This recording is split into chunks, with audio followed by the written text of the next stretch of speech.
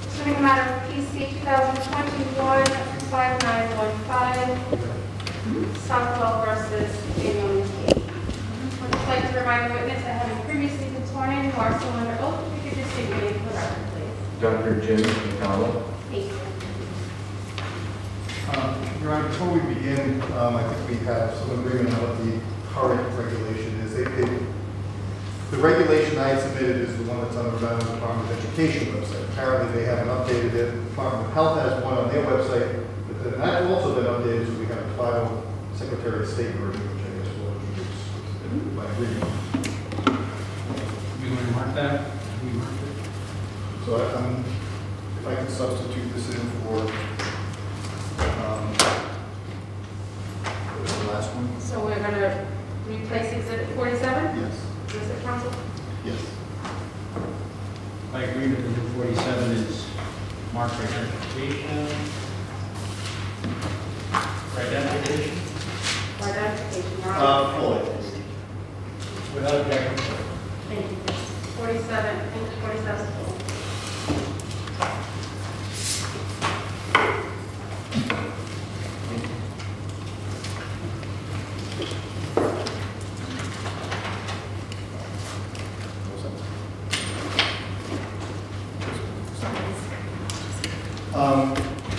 Doctor, before we broke, I was trying to get into the school health regulations. I think we now have the actual current version, which seems to be moving along, but I like the old one because we used to have an index in the front with exactly what was in the regulation. Now there's no index, you have to scroll through the whole thing. But you're familiar with the regulations, correct? I'm familiar with them. And I believe you testified you've actually been involved in reviewing them and possibly updating them. I was involved with a possible change that we were going to do in 18 or 19 about adding medical marijuana in schools, and we never made the change. That was pretty much the part I was focused on, though. Were you involved at all prior to that medical marijuana in 2018? Were you involved at all in the amendment of these regulations prior to that? No. So, let me ask you this now. You testified that in June 29th, Department of Ed, Department of Health, and Governor guidance that said masks would not be in, correct? That's right.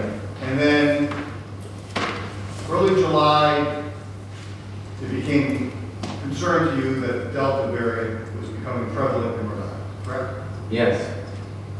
And between early July and August 19th, at some point, you advised someone who advised the governor that he should issue an emergency order, correct? Yes.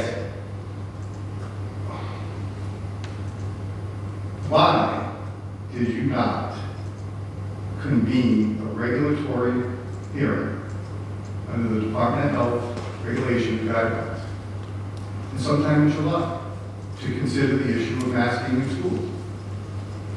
Because it was an emergent situation, doing a regulation takes at least 4 months, so we just didn't have that time. The cases were accelerating quite rapidly. You know, I want to underscore, Delta created a new public health emergency. It's something I said at the beginning, and when Delta created a new public health emergency, we had to respond to it. And that's why an executive order was something we asked for. Doctor, forgive me if I'm mistaken, but you can issue a regulation in 30 days, can't you? No, you can't. You have to notice a comment period of 30 days? No, it takes much longer than that. And the minimum time you do regulations is 120 days. 120 days. You can't do regulations short. Well, why does it take 120 days? Because that's how long the regulatory process takes. Well, walk us through it. So you Why have did it take 120 days? What was the first thing you would do? Well, first thing you have to do is draft regulation. That takes time. Second thing you have to do is get it to the Office of Regulatory Reform, and they have 30 days just in and of themselves to look at it. You keep in mind, we have to do a cost-benefit analysis, and that can take a very prolonged period of time to do that as well. So it's at least that much time. Plus, then we have to go out for public comment, which takes at least 30 days. So it's what they've assured me is the least amount of time you can do a regulation is 120 days. And I've never seen a regulation done that quickly, by the way. I have regulations I've been working on for over 2 years and still aren't done. Well, you did the emergency rule pretty quick, didn't you? Yeah, probably during the entire pandemic, we've had to do a lot of extraordinary things, and we've done emergency regulations and we've done executive orders. You're right. Those are extraordinary things, and they've had to be done really rapidly. Well, Doctor, masks were in school all last year, from September of 2020 to June of 2021, correct? Yes, And no time during those 8 to 10 months did the Department of Health convene a normal regulatory hearing on the issue of masking in schools, correct? yes, It's a lot more than 120 days between September and June, right? yes. Why didn't we convene it between September and June last year? There was a lot of things going on in the pandemic. It wasn't an active question. I don't know. You'd have to ask the governor at the time. I don't remember why. Doctor, you're the head of the COVID response. No, I'm the medical director. But what's your position with regard to COVID? I thought you were the head of the COVID response team. No, I'm the medical director for the COVID leadership team. The executive director of the COVID leadership team is Tom McCarthy, and the director of health is the one who's in charge of everything in the department, including COVID. So it's your testimony that it's Dr. Alexander Scott's decision whether or not to convene a normal regulatory hearing over the last year regarding masking? It was never discussed. I don't remember ever being discussed that we should do this as a regulation. Well, you're familiar with the emergency rule statute, correct? Yes, It says you have to find imminent peril, correct? yes, Well, there was nothing imminent in July of 2021 that wasn't imminent in September of 2020, was there? I disagree. I think July presented a new situation entirely.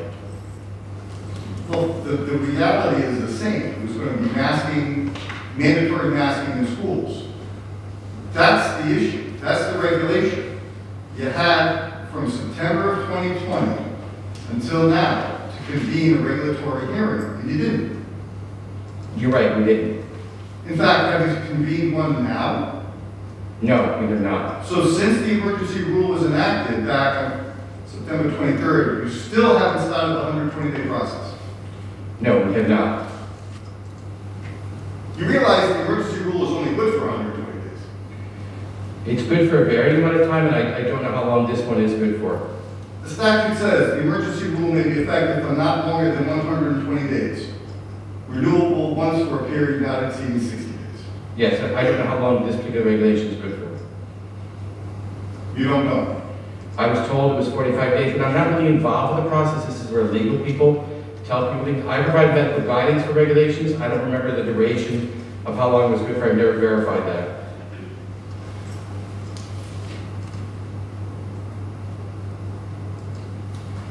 The statute also requires that the agency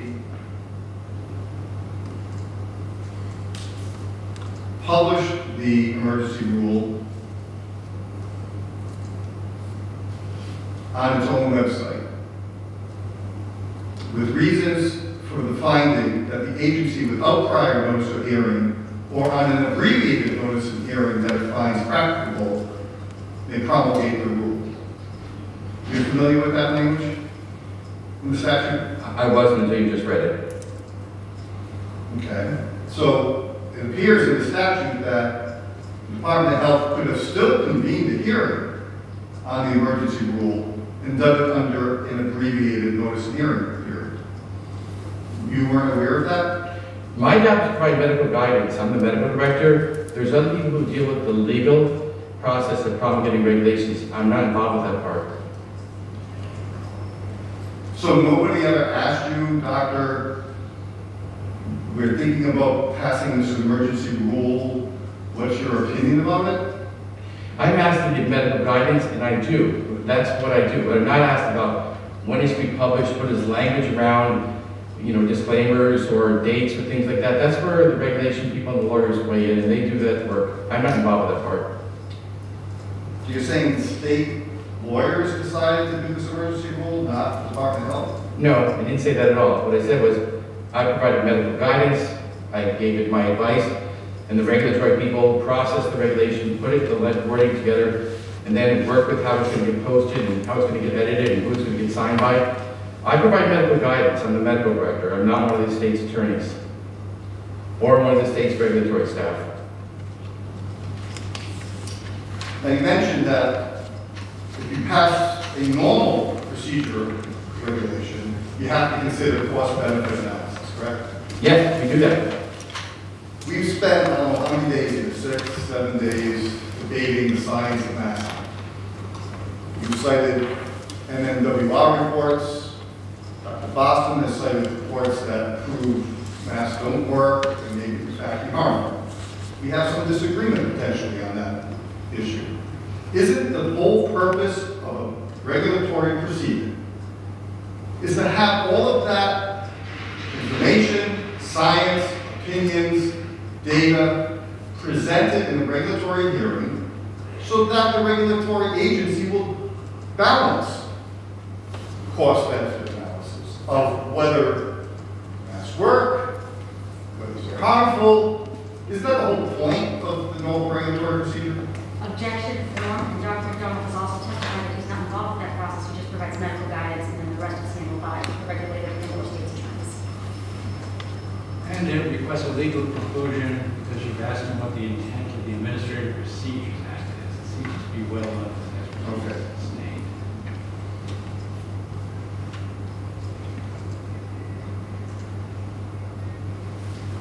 Is it true, Doctor, you've never conducted a cost-benefit analysis to determine the appropriateness of mandatory masking in schools?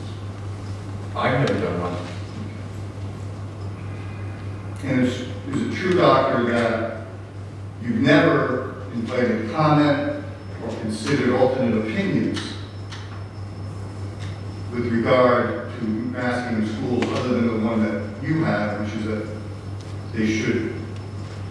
masking should be in place in schools? Objection form, the doctor has also said he takes on multiple opinions at various times to help formulate his guidance. I understand. You don't have to give him the answer. He Sorry. can handle it himself. The question was there. Yeah, I am open to other opinions. In fact, myself and the entire medical staff have looked at every article we could find to talk about this issue and to see if there was an issue with masking. There was an article that came out June 30th in JAMA by Dr. Wallach from a university in Poland about Germany. And, you know, it said masks were harmful for kids. We looked at it closely.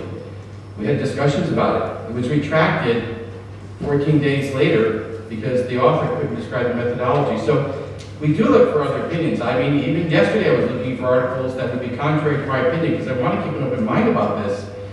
I just didn't find them. I found an article from China that came out this year that actually said masks reduced anxiety, as you know, people who wore masks, kids who wore masks had less anxiety, though they exercised more, caused less anxiety. So we're constantly looking for different opinions. We're not closed-minded, nor am I working in a vacuum by myself. Dr. Andrew Boston testified that there were 13 studies, randomized controlled trial studies, prior to the pandemic, 10 years prior to the pandemic, that proved masking doesn't work to stop the spread of the virus. Did you consider any of those studies in your analysis? I wasn't familiar with those studies beforehand. No, I'm not aware of them. Have you gone back and looked at it to see if they're relevant to your opinion now? I looked at some of the studies he proposed, and I can't remember all that I've looked at, but I have looked at some. By the way, isn't it also true in a normal regulatory process that if the regulatory agency decides to rely on certain evidence and discard other evidence, they have to explain that in writing why they do that, right? Objection, Your Honor, the doctor already testified about the regulatory process. Who knows? You know, you can answer. When we do the regular regulatory process, we respond to every comment. I'm not the one who responds to every comment, someone else does, but I know they respond to every comment.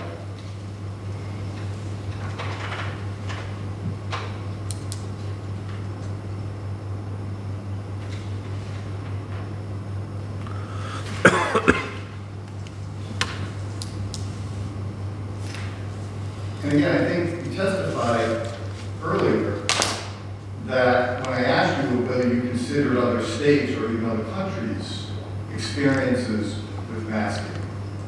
For example, how throughout the southern states right now, hospitalizations have plummeted, in some cases by 85%, and they have no masking. And your testimony was, well, I only look at Rhode Island. You remember that? I didn't say I only look at Rhode Island. You're mischaracterizing what I said. I said I am aware of what goes on in other states, but I follow Rhode Island most closely. And that's what I do. I work at the Department of Health. I have data about what goes on in our schools. I know specific facts about what goes on in our schools. Because I work at the Department of Health, I know 65% of the people in K through 12 who have a positive test have, symptoms or are infectious. I know our own data.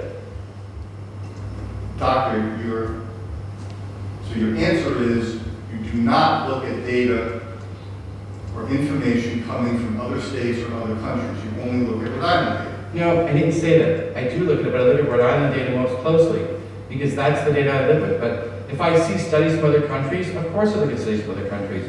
I don't see every study out there. If I see studies from other states, I look at that too. I'm open to both points of view. What we've done is made a recommendation. I made a recommendation based on, to me, what were persuasive arguments. I think the Center for Disease Control and Prevention Science brief done May 7th was compelling and persuasive. It was a really thoughtful review article that looked at 65 different articles. I thought it was very persuasive. CDC science brief on May 7th was very persuasive. On May 7th, the CDC was still saying that if you were fully vaccinated, you didn't have to wear a mask, you didn't have to worry about being around anyone who didn't wear a mask because you couldn't catch COVID. And then something happened in Provincetown where there was a breakthrough, and the CDC had to admit they were wrong and change what their recommendation was, correct? We know you're incorrectly summarizing what happened. The Delta variant became the dominant strain of Rhode Island after July 4th. The Delta variant wasn't present before May. What the CDC studied in Barnstable County, Provincetown, is you have a county that had almost no cases in Provincetown. Then they had this massive outbreak of unvaccinated individuals. And what they did was they had new information. When people have new information, they update their guidance. That's what I saw, was they had new information, so they updated their guidance. So they were wrong in May, and they were proven wrong in what happened in Provincetown, that vaccines worked to prevent you from catching COVID. No, they weren't wrong in May. They were right based on the facts they had at the time. Like I said several times now, Delta variant wasn't in Rhode Island, wasn't in Massachusetts, really wasn't in the United States before May. It really became an issue after July 4th. So the pandemic changed. The pandemic became very severe. That's why it was, to me, important to have a new state of emergency and to have a new approach here, because the pandemic was getting worse. And I'm someone who represents the Department of Health. My job is to protect the public. That's what I'm trying to do, is protect the public. In my complaint, which you testified in your my complaint. I did. In my complaint, I cite a statement from the CDC website as of September 11th of this year, discussing the variants of COVID, SARS-CoV-2. Do you recall that? If you would just, I don't remember your complaint in detail, so you may have to repeat the phrase you're going to talk about. Okay. This is where the CDC mentions that there were 3 categories of variant classification, 3 classes. Variant of interest, variant of concern, variant of high consequence. Yes. You're familiar with that? I am very familiar with that. And then they talk about the fact that there were 4 strains that were currently classified as variants of concern in the United States. Yes. Okay, do you know what those 4 are? Yes. Which one are they? There's the alpha, the beta, the gamma, and the delta. Okay. And to date, as of September 11th, no variants of high consequence have been identified, correct? Yes, thankfully. Right. So Delta is no more of high consequence than alpha, beta, or gamma, according to the CDC's own website. Yeah, you're interpreting it wrong, because it's the volume of cases that made it a public health emergency in Rhode Island. Keep in mind, prior to July 4th, Rhode Island had survived the alpha variant as well as the beta and the gamma. We were doing well. What happened, which was new, was the Delta variant invaded Rhode Island and became the dominant strain. But that's true all over the country, right? The Delta is the dominant strain all over the country right now. It is, yes, that's right. And that's why the CDC says, you know, the vaccines don't really work so well with regard to Delta, so you still have to wear a mask, even if you're vaccinated, right?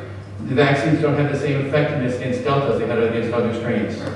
So, in fact, I think even your counsel conceded that the purpose of the vaccine isn't to prevent you from getting the virus, it isn't to prevent you from giving the virus, it's only intended to lessen the severity if you do get it, right? You would agree with that? Well, I think you're mischaracterizing it. In other words, the vaccine is very effective at preventing people from dying. It's also very effective at preventing people from being hospitalized, but it's not as effective as preventing cases. But obviously, it prevents people from getting COVID, and that's where I think you're mischaracterizing it. It prevents people from getting COVID. Yes, it does. Then why, if you're vaccinated, why are you still wearing a mask? Because it doesn't prevent everybody from getting COVID. And you just don't know which ones it works for, which ones it doesn't. I don't know which people it is very effective for and which people it's not. That's not known. Oh, by the way, doctor, does natural immunity protect you from getting COVID or giving COVID to someone else? For some people, it does. So just like the vaccine. So natural immunity is still being studied. I don't know how long natural immunity lasts, and I don't know how often people with natural immunity transmit disease from one person to the other. Well, that's true of the vaccine, too. We don't know how long the vaccine lasts. They're talking about third booster shots, right? Booster shots have already been approved for the Pfizer What are you vaccine. doing with vaccines? I'm sorry, Bishop. We're going on to the future with the vaccines. We have enough problems with masks. Fair enough. Well, the vaccine is one of the factors that you take into account in whether or not you're going to drop this mask mandate, right? It is a factor, but we'd love to be able to offer it to children sooner than later. Does the state of Rhode Island test for natural immunity? The state does not do tests for natural immunity. So you're mandating people to get vaccines, or you're strongly encouraging them to get vaccines, but you're not testing to see whether they've already had natural immunity. That's correct. Wouldn't that be something important to do to determine whether how many people in the state already have natural immunity? No, it's not important to do. Well, isn't it on your It's on our dashboard. I mean, it's under protected community immunity. Yeah, so we don't know how long natural immunity lasts. So the working definition of the model is used is that it lasts for 90 days because that's the assumption the Center for Disease Control and Prevention uses. I want to show you NO, please.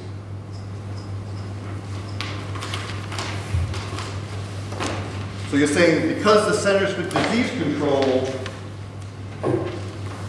uses natural immunity, that's why it's in the model. They have come up with a definition that they're pretty confident natural immunity is definitely working for 90 days. So that's the assumption they made, that's the assumption we've used. If you go to, again, I apologize for having to retread this. You go to Exhibit N, the first page, estimated prevalence of infection. It says CDC community transmission, correct? On the right in blue. I see it, yes.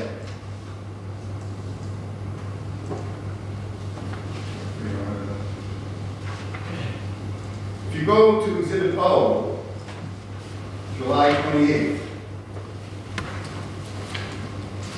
what three letters are listed before community transmission in that model? CDC. So you stopped following the CDC guidelines on July 28th, correct? Objection, Your Honor. Has already testified it's not the person who does the information, it's the person who views the information.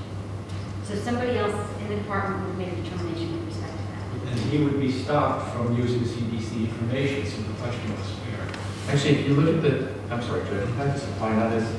I'm sorry. I just want to answer that if you don't mind. It says community transmission, then there's a little symbol. Right. It says community transmission level right here, this is fired by.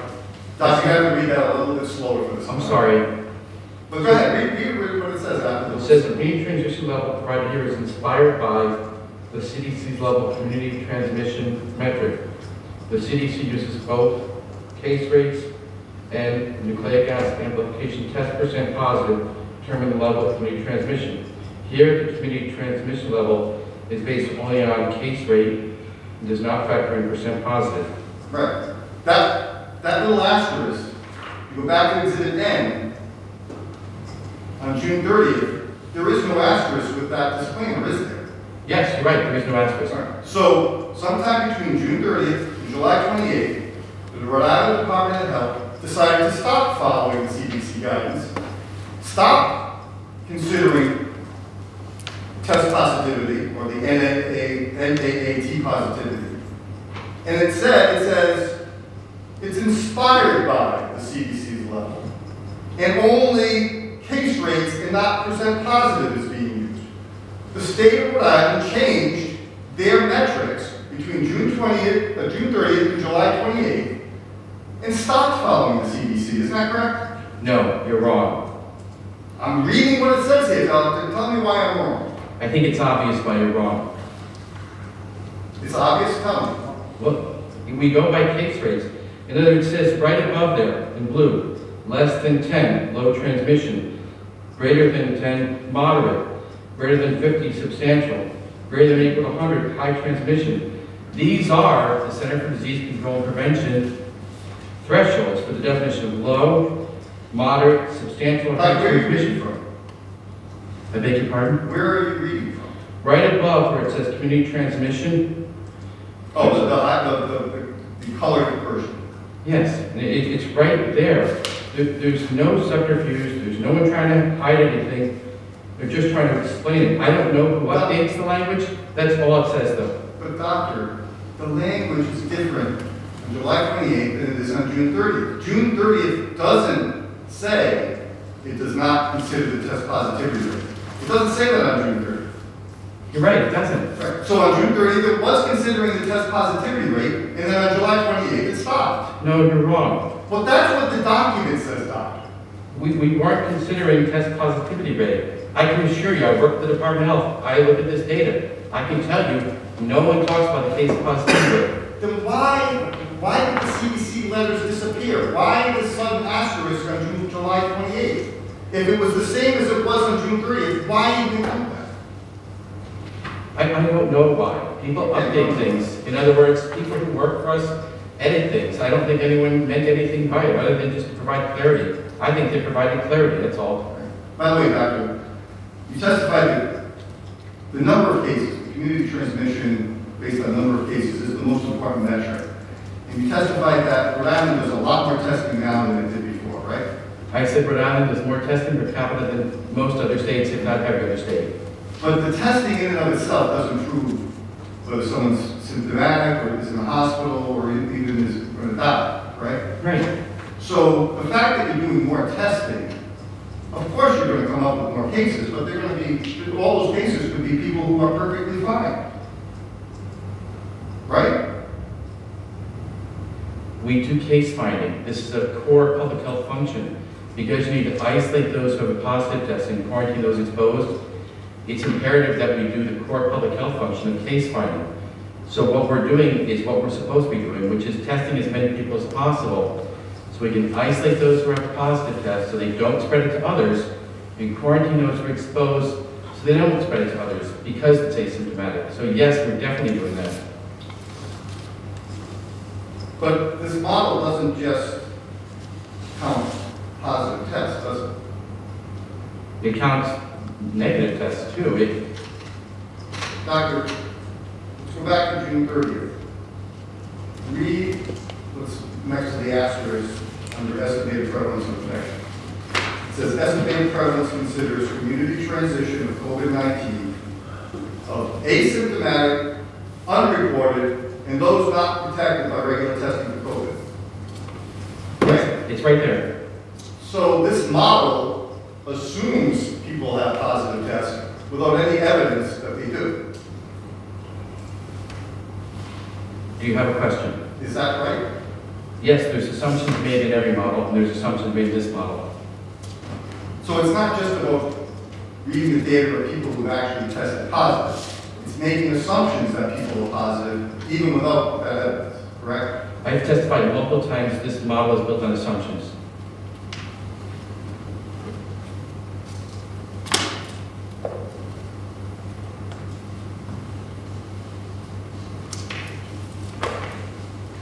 this model public anywhere? Can somebody with Dr. Boston go on the website and review the model and see what it's based on? I don't know.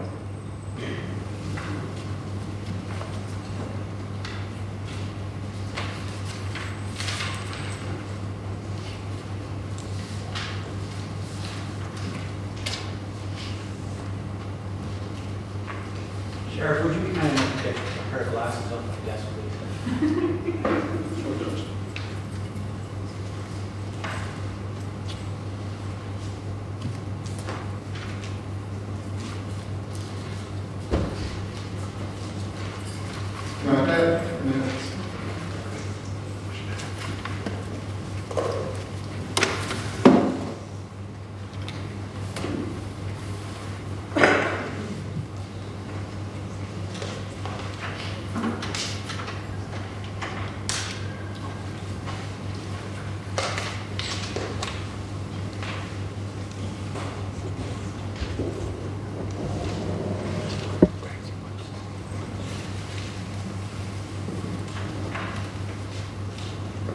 Again, Doctor, we started this earlier today talking about what's the off-ramp, what's the metric to end this, right?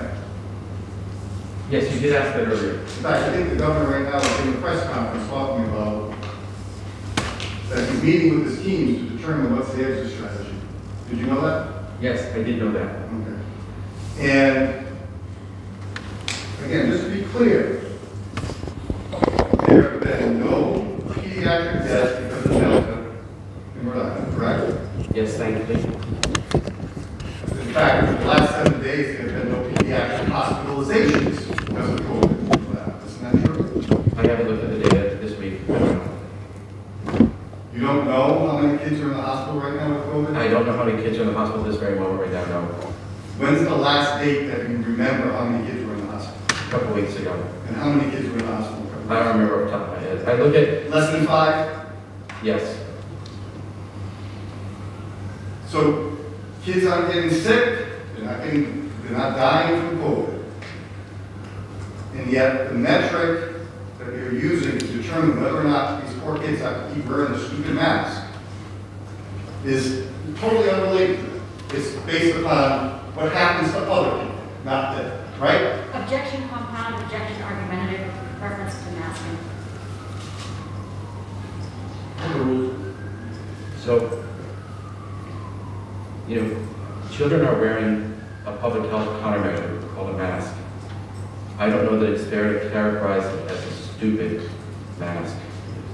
We look at a lot of different metrics, and what we're looking at for metrics for the off-ramp, which I, perhaps more than anyone else in the state, would love to see us get to as soon as possible, are things like case counts in everyone, hospitalization numbers for everyone, whether our hospitals can handle the capacity they have. That'll be influenced by whether we get vaccine for kids, which might be as early as the first week of November, which is just simply 2 or 3 weeks away, and whether we still have no new variants coming in the state. The pandemic has proved many things. One of the things it's proved is it's very unpredictable, so we're basing it based on the best evidence we have. I make the best recommendation I can every day, with the best advice I can. So the answer is yes, kids in schools are being made to wear masks for the benefit of other people. It has no benefit to them. No, that's incorrect. They don't get sick, they don't go to the hospital, they don't die because of COVID. Isn't that true? Yes, that's true. So the only reason the kids are wearing masks in schools is so that someone who is older, who has comorbidities, who may be more at risk, so they don't go to the hospital or die, right? That's not the only reason. That's not the only reason kids in schools are wearing masks? No, it's not the only reason.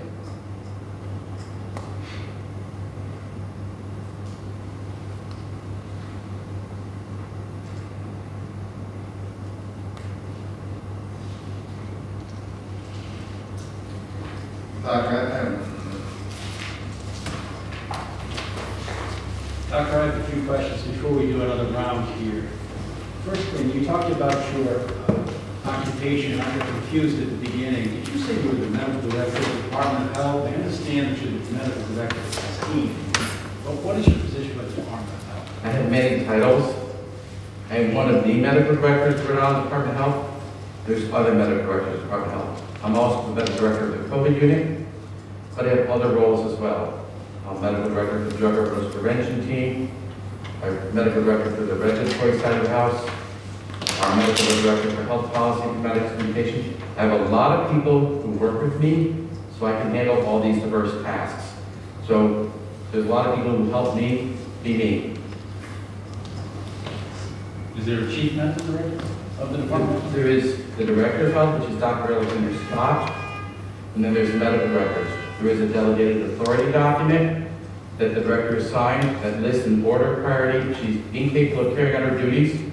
Who is the next medical director in line? It is my name, followed by Dr. Vandy, followed by Dr. Klein. You indicated at one point that you relied on actually two different parts of the dashboard. One was the amount of hospitalizations, and the other one was the amount of affecting students. Do you rely on the information, all of the information on the dashboard? I look at all the information on the entire dashboard, but I don't rely on all of it the same. It's a 22-page dashboard. Some of the pages are really more relevant for the Department of Business Regulation, but I care about those things as well, so I don't look at them every day. At the same time that you're looking at it, the DVR is also looking at it and trying to implement their procedures? This dashboard's been around since the beginning of the pandemic. When we had the lockdown of our economy, things like how many people are on food stamps, our unemployment rate were much more important then than they are now. How far people were moving, things like that were much more important than they are now. So DVR was looking at things like that. I don't know if DVR is still looking at data. We don't interact with them daily anymore. Okay. So you indicated earlier today that the model for hospital impact has changed, but you're not sure how. Is that correct? I need more clarity. In other words, Well, you remember Mr. Pichurli talking to you about hospital beds and PPE, how Right. some of the factors are different. well, the variables are the same. In other words, those 7 variables haven't changed throughout the entire pandemic. They're the same 7 variables that are measured. Okay. But now there's another column added, correct? Yeah, apparently another column was added about staffing. Okay. And we can assume that that doesn't factor into the NEDOCS score because that's not one of the factors of the NEDOCS score, correct? I think you're right in that assumption. I think, part of what you see, though, if you look at some of the variables, it has to do with a lot of things about where a patient is in the emergency department.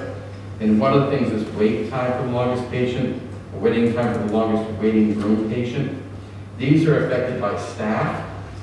Number of people in a ED and a ventilator is also I'm just affected by trying to find staff. out whether or not you're actually calculating the official NEDOCS score, or whether or not the Department of Health is now using something else on that dashboard. No, we don't calculate this number. The NEDOC score is provided to us. We don't calculate the number. It's a national metric. It's given to us. Isn't it a metric of the first 6 columns put together? No. Factored somehow? No, it's a measure of these 7 metrics. It's a formula that's used as a national metric. It's not a Rhode Island Department of Health metric that we created. It's a national metric that everyone uses across the country. We just used it early in the pandemic so we could follow our hospital capacity, and we still use it. You're not sure why the extra column was added? No, I don't know.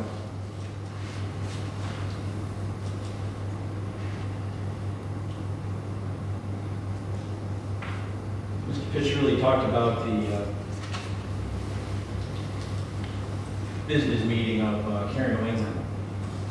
Did you know that the hospitals were trying to get patients back into the hospital, their own patients? I have no idea what that meeting's about. And all I can say is, No, just not asking about I that. don't know anything about it. I'm just asking whether or not the doctors have expressed to you a desire to, the hospitals have expressed to you a desire to bring in their own patients, be they private pay, outpatient, whatever it is they want to do. The message I continually hear from the emergency physicians I talk to is they're continually overwhelmed, and they're still overwhelmed. That's the message I've heard yesterday, message I've heard today. In other words, I don't hear anything from emergency rooms or hospitals that they're anything but overwhelmed. So surely you know there's a lot more to the hospital than the emergency room. This is me talking to chief medical officers, chief executive officers, and I'm very aware that there's a lot more to a When you talk to hospital. those people, do they express to you a desire to bring in other patients, I haven't heard that from anyone yet. such as routine or option or elective surgery? I haven't heard that. I'm sure they want to do that, because they want to get beyond the pandemic at some point. But what I hear consistently is the hospital's overwhelmed.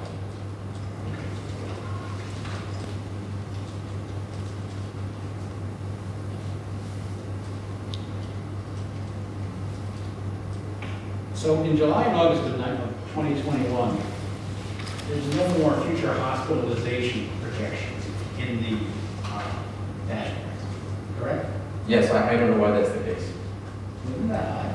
No, because I saw the projections from in other presentations I was at. So I was seeing these modeling data, at least twice a week. So I don't know why it wasn't on the dashboard, but I was seeing it twice a week, so I know it was being done. I don't know why it's on the dashboard, because I'm not the person who populates the dashboard. But before, it was top, front and center, correct? Paper. Yes, it's there. And it's an important factor not only for you, but for Mr. McCarthy. Everyone else is on the COVID response. So we see the data every week. I see the data at least twice a week. I don't know why it wasn't on the dashboard. I thought that you referred to the dashboard, you did use the word Bible. The guide that you have every week, you express great importance to it on its first introduction. I did it twice a week. It's a nice way to summarize what's going on in the pandemic. Most of the data I see is actually coming from other sources, but it's nice to have everything in the dashboard twice a week. I get to look at the whole thing.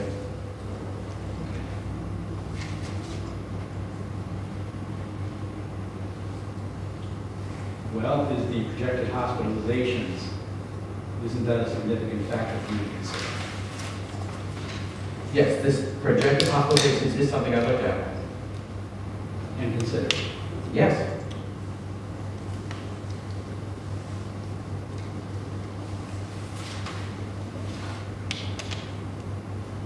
You've referenced several studies to justify your opinion that masks are not clearly associated with children's physical ailments. Is that correct? Yes. Okay. All of these seem to have been recent, during the pandemic, as you put it, and not long-term, even though they were studies for children, correct? Right. And that's because it's difficult to measure this long-term because we haven't been wearing masks. Right. I'm amazed we actually have as many studies as we have. But of all those studies, you went through a number of different studies, as did Dr. Boston, concerning the physical effects. Have you looked at any studies for the emotional effects and mental health effects of children? Yes.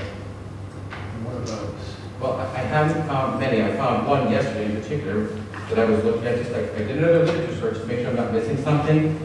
And I found a study from China, published in JAMA Pediatrics in January of 2021.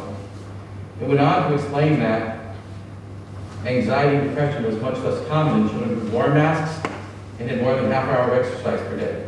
But in all respect, that was a study that you looked at yesterday, the past couple of days, Right. so it was not the basis for any of the decisions or regulations that you That's right. Okay. Did you look at the emotional needs or mental health needs of children, or consider that when advising on a mask mandate? We considered it, but we just haven't seen studies that said there was a problem. So it definitely was considered. The pandemic's a pretty emotional stress on kids, period. One of the things I see in my private practice, a lot of kids were stressed out about the pandemic. They were stressed about not being in school. They're stressed out about just all the uncertainty that's in our culture. I really didn't have a lot of patients complaining about wearing masks, though. I just didn't see that. You didn't have, I'm sorry, you didn't have I didn't have a lot of patients complaining about wearing masks. complaint. I just didn't have my patients complaining about that. They seemed to wear the masks okay, they didn't seem to mind them. This is what I saw in my own experience. But I didn't see studies that showed about children having adverse effects from wearing masks or even being emotionally traumatized after wearing masks. Well, wearing masks for a year and a half for a child third grade or junior high school, that would have a bigger impact than it would for someone like me. You know, Would you agree? as a pediatrician, I've noticed that children adapt to things. They're very resilient. Kids generally get used to things. And I think the kids don't nearly get as upset about this as how adults do.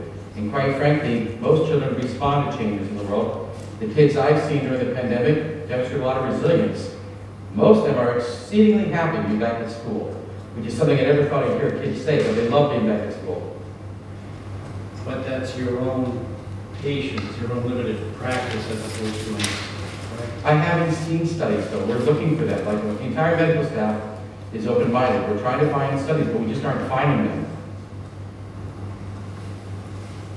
Well, so you do agree that masks are a substantial change from past practice for many people in American society today. Oh, of course it is. Yeah, it's not part of our culture. Part of other cultures, but not part of ours. You also agree that wearing masks are tiring, unsettling, perhaps is the best word, for many people who haven't worn them regularly. Fair to say? I don't know if that's true, Your Honor. I mean, quite frankly, people get used to it. Like, I wear a mask, and quite frankly, I don't really get all that bummed out about it. A lot of people just wear the mask throughout the day. I mean, I have to admit, I think people generally will be happy when we get rid of these things.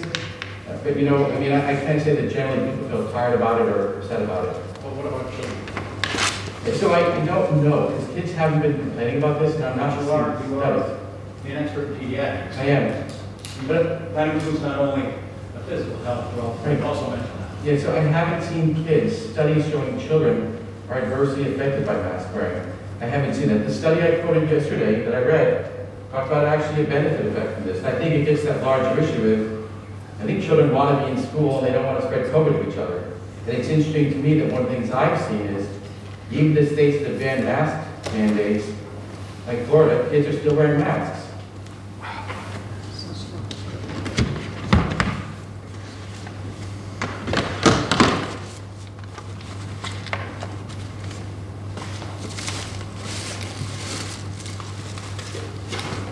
You agree that this could affect the mental and emotional growth of a school-aged child?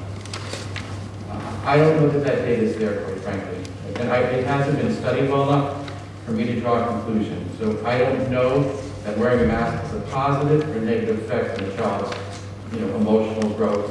I think the most important thing is they're back in school.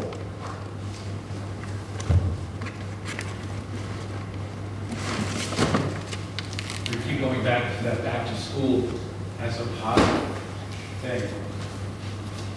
As a person who really didn't enjoy school when I was in it, why do you say that that's a positive thing for the child?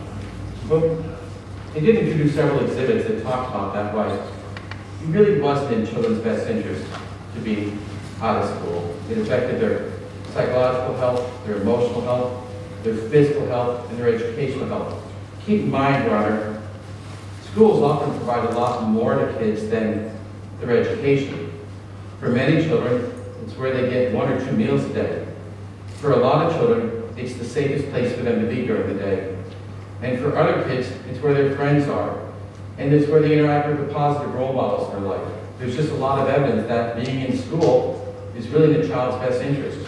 So this has been well studied, and I think it makes sense to all of us too, is that kids being out of school for that prolonged period of time, that was highly unusual for kids, very disruptive to kids, and it also disrupted their families. Not everybody could find someone to watch their kids, so people often couldn't work. It was very disruptive to our culture.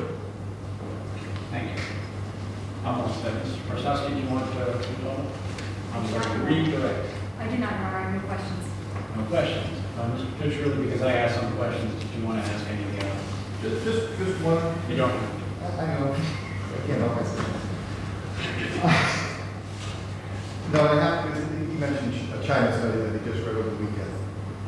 You were aware of a study that was done in Hong Kong back in 2006? Objection, Your Honor. The question should be limited to the questions that you asked. It should be a limited cross-examination. Yes, as if I were to redirect, yes, to stay within the scope. Maybe it is. Hong Kong is a part of China. I'm not quite sure what. Hong Kong is a separate country. Could be. It's a separate country. It happened in 1999. We're back to the More. Mr. Fitzgerald, go ahead. Again, the questions that the judge was asking you was about whether there's social emotional harm to children wearing masks. And you cited one study that you just read over the weekend in China, correct? I read it yesterday. Yes. I'm sorry. Well, were you aware that this study was done in Hong Kong in 2006?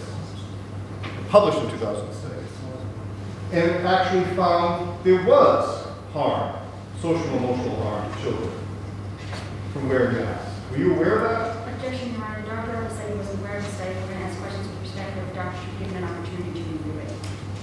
The participants are going to accomplish that. Are you aware? Overruled. I'm not aware of the study, and it's before the pandemic. The pandemic's a big variable for everybody. There was a lot of confounding variables with the pandemic.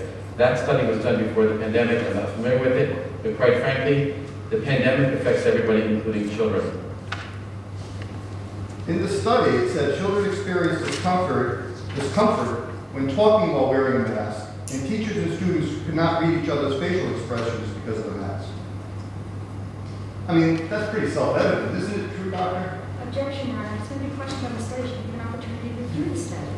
He's just hand-picking random quotes. We don't even know what he's referencing. We don't know the title of the article. We don't know the journal that it was published in. The doctor, if he's going to be questioned on it, needs to be given an opportunity to authenticate that document and read it in its entirety to be able to properly answer questions.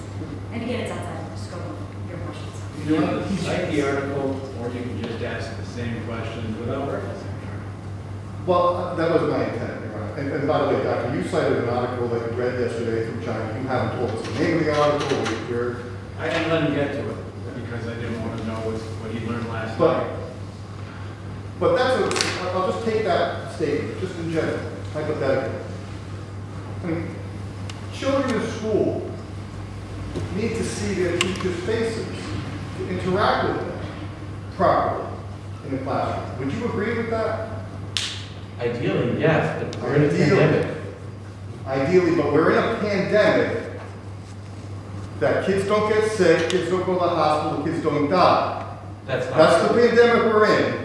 And kids are being deprived of that facial expression in school for a disease that has practically no effect on them. Isn't that true, Doctor? Objection, Your Honor. It's the same objection that it's outside the purpose of your questions with respect to this. A study that the doctor hasn't seen, a hypothetical question, calls for speculation, hearsay. I think after all this time, Dr. McDonald, I can conclude that Dr. McDonald isn't going to speculate without having some substance. He knows what an expert opinion is. He doesn't intend to speculate. If he does, we can both call him on it. You weren't referencing the article. Do you remember the question, Doctor? Do you want to read that? You can read that.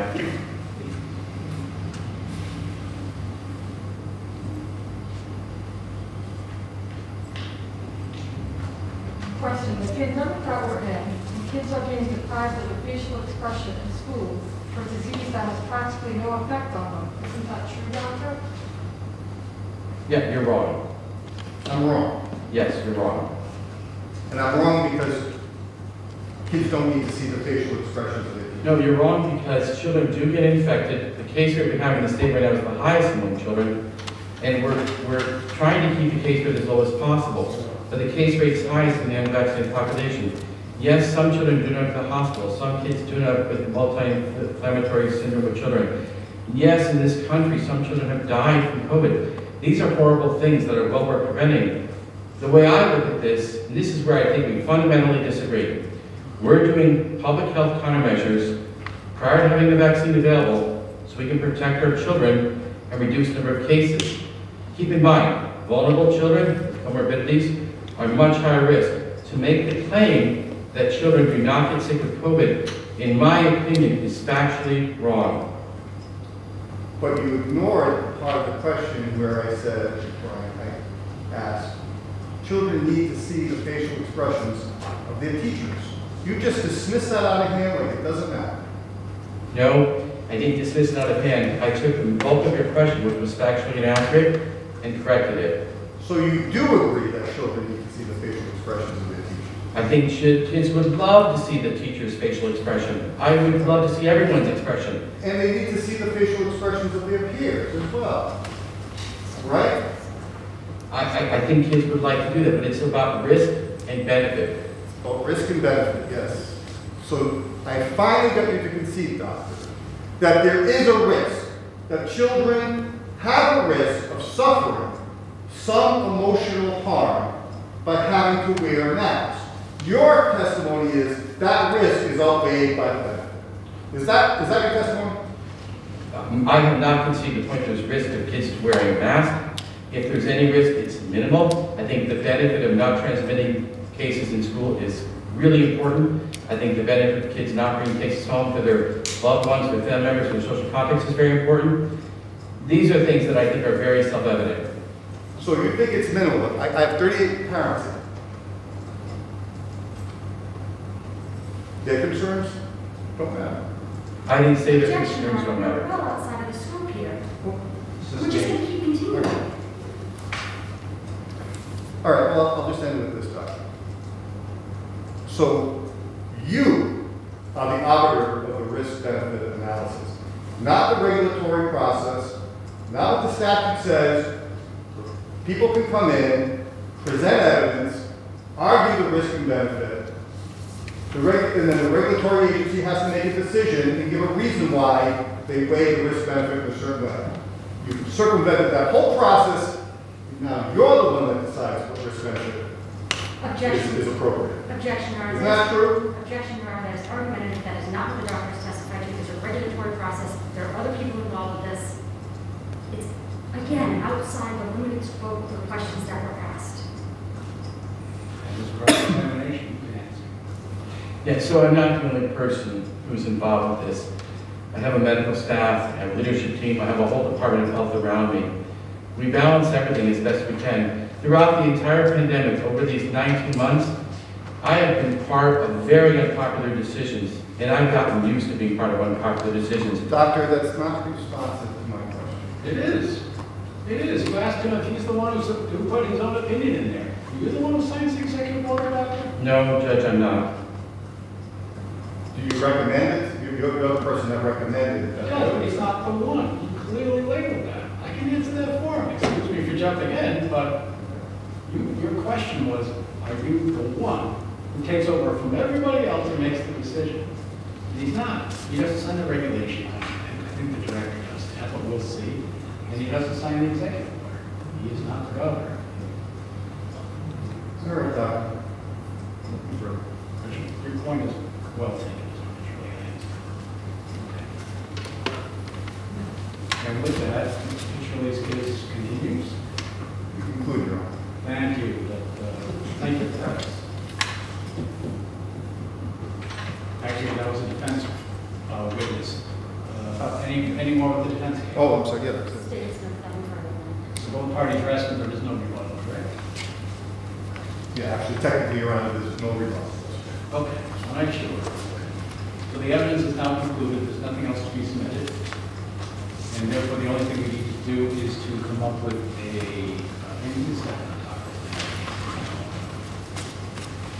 we need to come up with a briefing schedule. My understanding is a brief instead of arguing. Is that correct? That's correct. Judge, we'd like to do briefing and argument if that's possible. And what order? Well, the regular order, briefing first, have the court have the opportunity to review the briefs and have the court schedules for argument when the court's ready for us. Or the court can set a date now, whatever the court chooses. Okay. Let me touch all counsel and then I will set it. I'll talk to counsel. Thank you. Try a little bit of recess. Thank you. Thank you. All right. Prisoners.